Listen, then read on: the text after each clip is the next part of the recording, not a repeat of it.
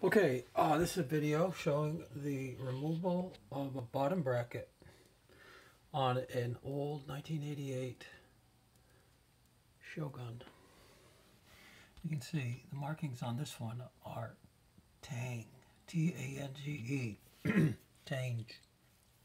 Not sure how to pronounce it, but on this bike, the axle was wobbly, and so I started to remove the bottom bracket so that I could re-grease it and tighten it up because it's an old bike.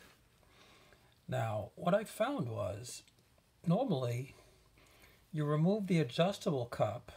So I've already taken the lock ring off here. You remove the adjustable cup, which is this side, this one, first.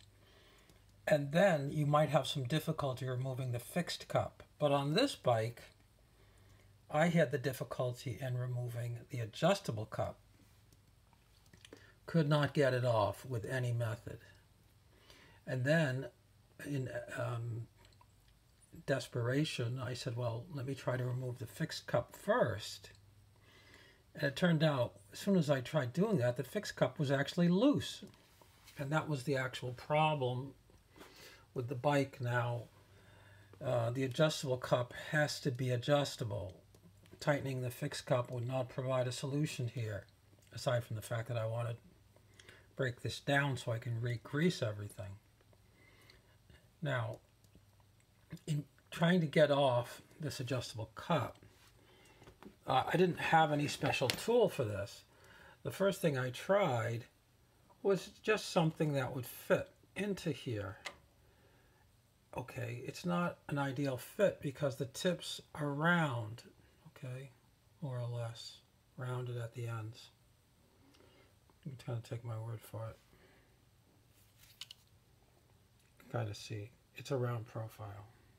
Okay, now the slots are square.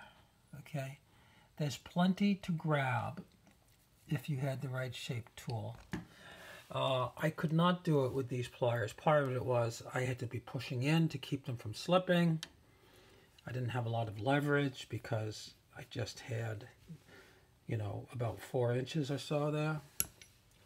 That was my first attempt. My second attempt, after reviewing online, was to try this technique which I read online for removing the fixed cup, but I realized it will apply in both sides. So what the technique is to use a bolt and then basically a section of pipe, or although in this case I'm using a socket, a deep walled socket, because it will fit. So the idea is to take the socket, you place it in the position of the bottom bracket, you then feed through the bolt. You put a washer on it. You put this screw on there, let's say. Hold on, I'll use pause just for a second here. Okay, now the idea on this was you would tighten this up first. Then after it was completely tight, you would use the bolt head on that side and start turning it. And the friction of the washer against the adjustable cup would actually rotate the adjustable cup. I couldn't get it to work because no matter how much I tightened it, when I went to turn it, the nut and the bolt would turn. But let's say the washer wouldn't turn. Or if the washer turned, the adjustable cup wouldn't turn. The idea is there was nothing to grip. The grip on the adjustable cup had too many surfaces with not enough friction. Okay, so I did try modifying this slightly in the following manner, using what I'd seen on a couple other YouTube videos. Okay, I'm going to hit pause and just so I can take this off, okay?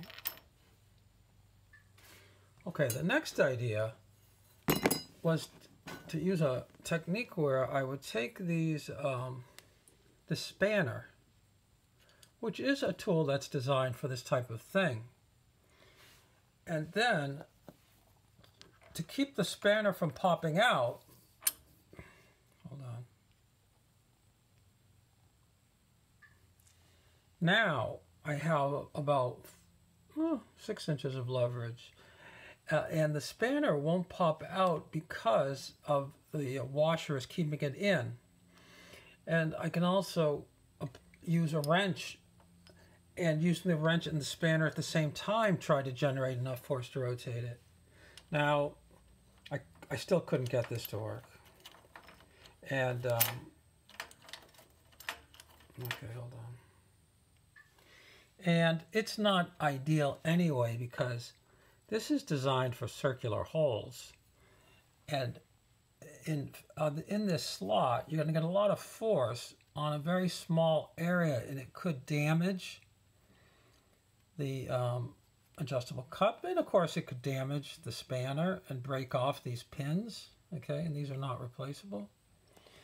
So after that, I tried the idea of trying to find something that would fit into this slot. In fact, because the slot is completely rectangular, what I'd really like to find is a piece of bar stock of the right width and thickness, and then long enough so I could put a wrench on it and get a significant force.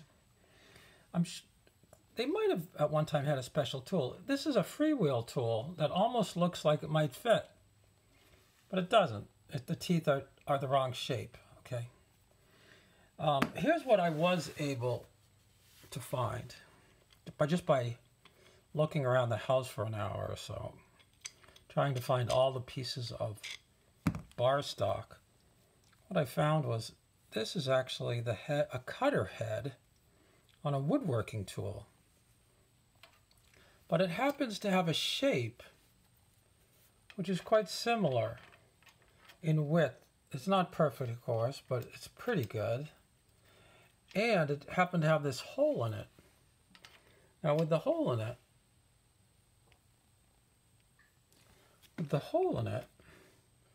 I could put a screwdriver in it.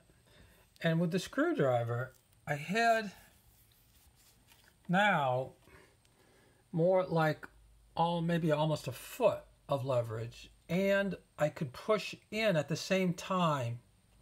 It's not ideal with those teeth on the cutter head. I couldn't push in with my hand on that, but I could push on the bar of the screwdriver.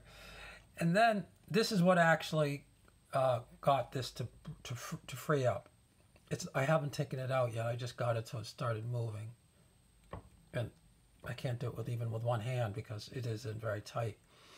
And what I'm going to do is I'm going to work this back and forth with the penetrating oil until I get it out nice and clean.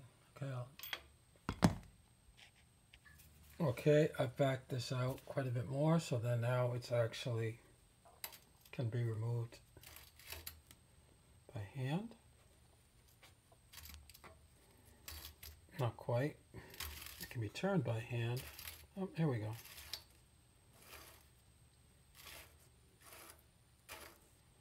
It looks okay.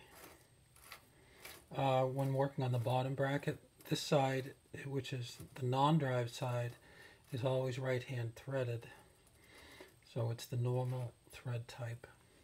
The other side, you have to always be careful to make sure you're not stripping the threads, which I have done before. Okay, now I'm going to clean this up and I'll put it back together. This is the end for this bottom bracket removal.